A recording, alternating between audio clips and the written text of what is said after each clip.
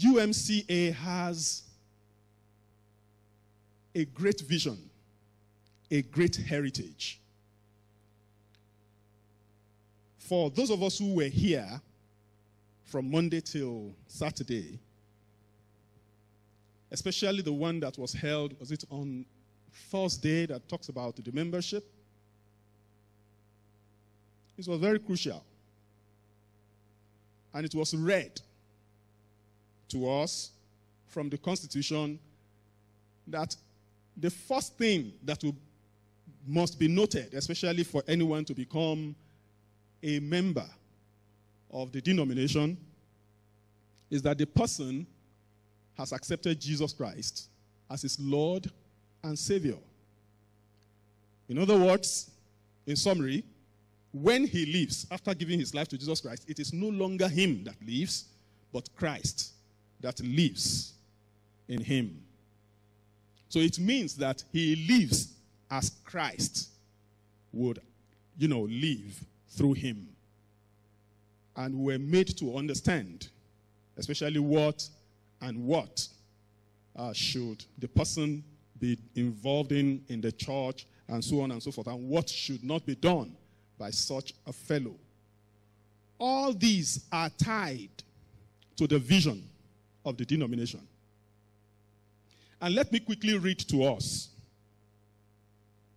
UMCA vision statement and mission statement that we have on the program.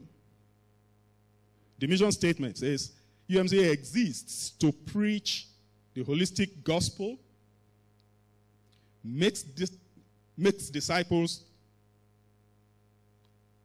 through sound biblical teaching, education and training, health services, and economic empowerment for the glory of God and service to humanity. So you can see that the mission is all-encompassing. So it is not just preaching the gospel, carrying microphones around, but making impact, whether in our offices, whether in school, wherever we find ourselves. What UMCA stands for is that the holistic gospel is preached.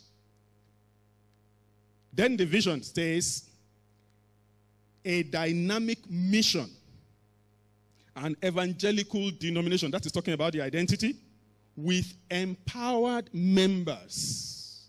Empowered members. The word empowered members is broad. And it says, impacting the world as salt and light, and prepared for the coming of the Lord Jesus.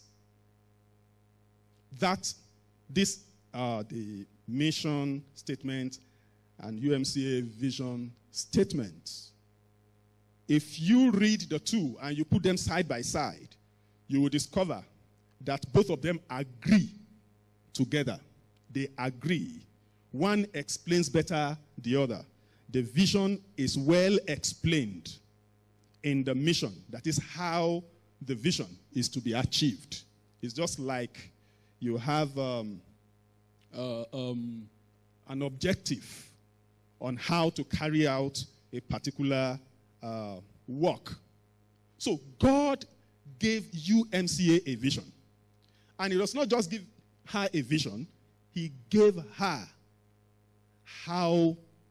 the guideline on how to go about achieving the vision. And all these are biblical. When I considered this, and I did a little research into the constitution of UMCA, and I also considered the UMCA anthem, which we are going to sing, I discovered that everything agrees without a minus.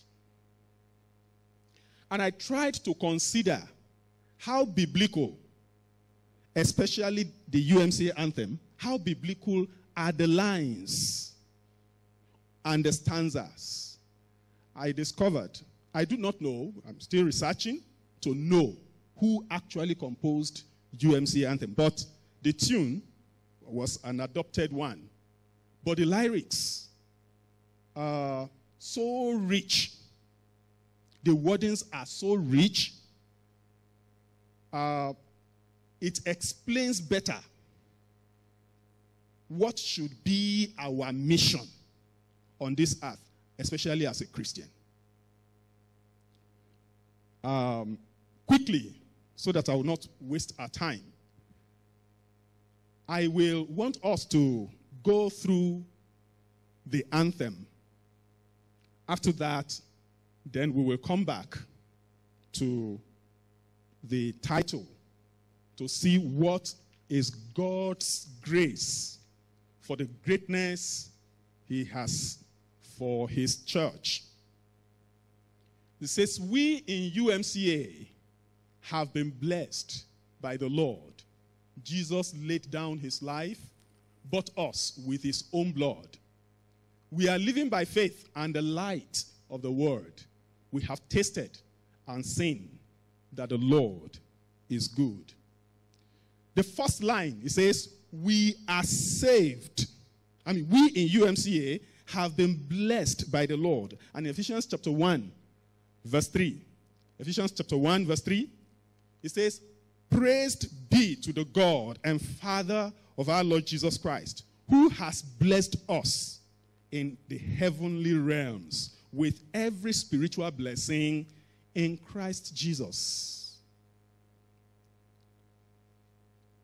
Then the second line says, Jesus laid down, explaining what kind of blessing God has bestowed upon our lives. Jesus laid down his life, bought us with his own blood. And in Ephesians chapter 2, verse 8 to 9, it says, for it is by grace you have been saved through faith, and this not from yourselves.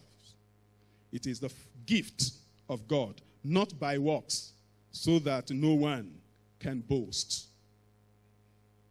So the salvation you have is not by your effort. It is because Jesus laid down his life and he bought us with his own blood. The third line says, we are living by faith and the light of the word. So Jesus did not lay down his life for nothing's sake. He gives us his word. We have faith in him. He guides us by the reason of his spirit. He instructs us, and we live by instruction. In Titus chapter 2, verse 11 to 12, it says, for the grace of God that brings salvation has appeared to all men. It teaches us to say no to ungodliness and worldly passions, and to live self-controlled, upright, and godly lives in this present age. And the next line, which is the last for the stanza, says, we have tasted and seen that the Lord is good. This is a testimony. Yes, I have given my life to Jesus Christ. I live by faith. In all of these encounters, yes, I have tasted, and I can stand to say that the Lord is good. In Romans chapter 8, or in 2 Corinthians chapter 1, verse 20, it says, for no matter how many promises God has made, they are yes in Christ. And so through him, the amen is spoken by us to the glory of God. Now, it is God who makes both us and you stand in Christ. And the chorus, that is the refrain, is very interesting. It says, we are saved, oh praise the Lord. And in Luke chapter 19, verse 10, it says, for the Son of Man came to seek and to save what was lost. So we are saved. Not just saved to enjoy life, but we are saved to serve. As we are reading this, please don't forget the background, especially from the passages we have read. It says, saved to serve this needy world. In 2 Timothy chapter 1, verse 9, who has saved us and called us to a holy life, not because of anything we have done, but because of his own purpose and grace. Then it says, let us spread the glorious gospel. Paul said, I am not ashamed of the gospel, because it is the power of God for the salvation of everyone who believes. First for the Jew, then for the Gentile. He was not ashamed. Let us spread the glorious gospel. And it says, till Jesus comes. So it is not just preaching the gospel for a while. So there is not going to be anything like change of agenda. There is a focus. There is a line. And we must not change. And we constantly do that until Jesus comes. This particular stanza, the first stanza, can be summarized as a testimony of a true member of the church. It gives a better definition of what we are meant to be. We are not just a member by paying tithes and offering. We are not just members by attending religious activities in the church. But we are members primarily because we belong to the kingdom. And that is what UMCA considers to be a true membership of the church. Then the second stanza says, Jesus gave us a task that is urgent to do. After the testimony, yes, I've been saved, and I have everything. Yes, I have seen that the Lord is good. Jesus gave us a task that is urgent to do.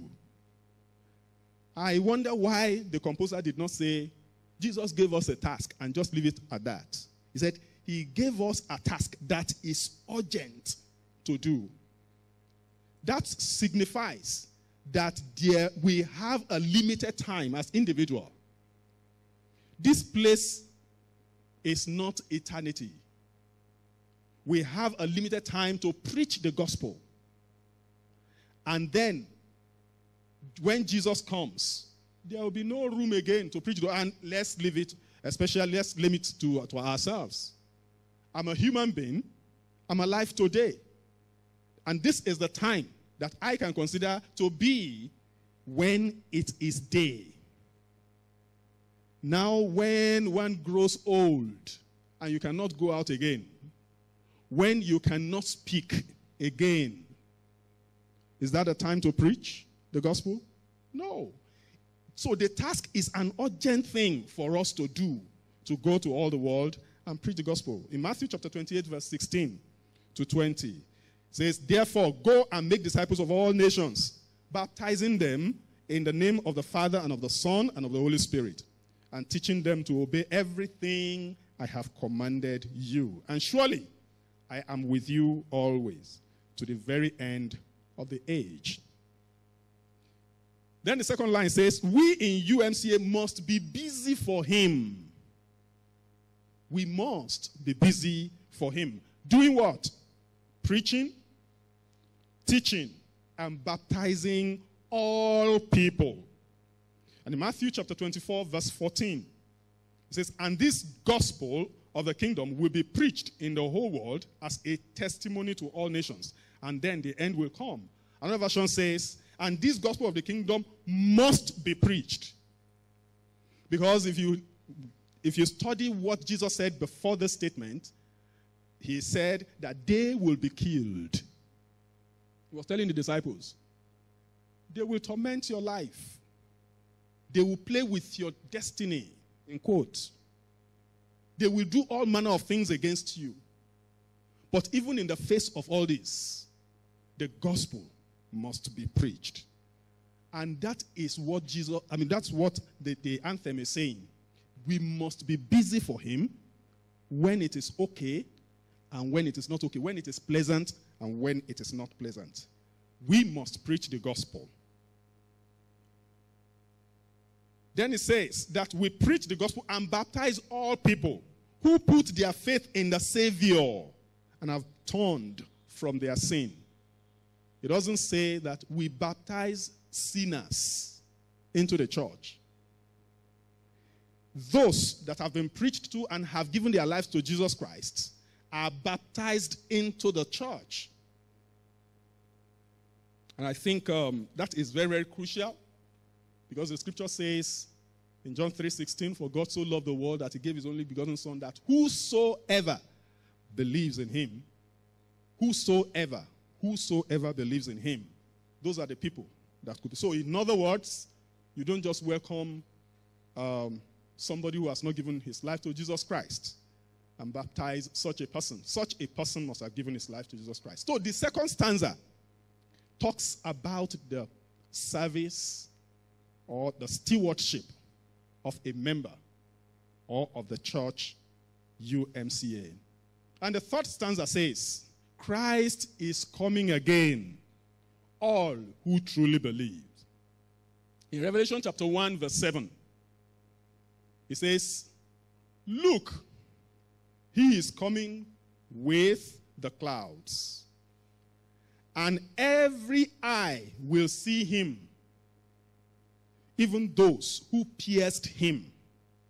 And all the peoples of the earth will mourn because of him. Jesus is coming again. He is coming again. And the angel said, so shall it be. Amen. Nothing changes it. So those who believe him will be caught up to meet him in glory and joy. And that's what we find in 1 Thessalonians chapter 4, verse 16 to 17. It says, for the Lord himself will come down from heaven with a loud command, with the voice of the archangel, and with a trumpet call of God. And the dead in Christ will rise first. After that, we who are still alive and are left will be caught up together with him in the clouds to meet the Lord in the air. And so we will be with the Lord forever. And it says, therefore, encourage one another with these words. We will be caught up to meet him in glory and joy. And the next line says, may we all from our Savior's side never leave. Never leave. In 1 Thessalonians chapter 5, verse 23, it says, may God himself, the God of peace, sanctify you through and through. May your whole spirit, soul, and body be kept blameless at the coming of our Lord Jesus Christ. The one who calls you is faithful, and he will do it. That we all from our Savior's side never leave. What do we do then? We are to be his bride. Pure and radiant. Not just an ordinary bride, but a bride that is pure and radiant with love unalloyed. This love is not the limited love we are talking about. We are talking about the love of Jesus. In Revelation chapter 19, verse 7 to 9, it says, let us rejoice and be glad and give him glory, for the wedding of the Lamb has come, and his bride has made herself ready. How? Being pure and radiant. Fine linen, bright and clean, was given her to wear. And here, fine linen stands for the righteous acts of the saints. Then the angel said to me, write, blessed are those who are invited to the wedding supper of the Lamb. And he added, these are the true words of God. Praise the name of the Lord. The greatness of God in UMCA is so mighty that one man cannot tell me that he can contain it. All of us put together cannot even contain it. What God has to do, the vision God has, is greater than any nation, is greater than any denomination. And this is what I see that UMCA has. Now, it means that the greatness that God deposits in a man is not such that can be competed with. It's not such that when the greatness comes into a man, the man also begins to compete with another person. No. Because the work is so great. You do your part, he does his part, and so on and so forth. And that is how we move. It is beyond any human competition. Nobody can compete with the greatness of God. And after all, a competing figure, let's note it, reveals the smallness of his status. And anybody who possesses the greatness of God in him truly is not small. In size, he may be small. In terms of education, he may be small. Financially, he may be small. But what God has deposited in him is great. UMCA is great. God has deposited that greatness in UMCA. And if you read the history of UMCA, you actually know that God is great in the life of UMCA. Many lives that God has used UMCA to transform. And I tell you, many leaders have even lost their lives in the process of transforming many lives. Most of the time, I remember, the burial ground at the center of the college, where you have three, people buried there. And I think it was at the time that Baba Oloyede was also buried, just because, they were running the course of the gospel for the denomination. Some people lost their lives. So that is for you to know that it is not something you can play with. We don't play with it. It's a great work that God has placed on our hands. It's a great service. And if it's a great service, then it means that we need to sit down and do it appropriately.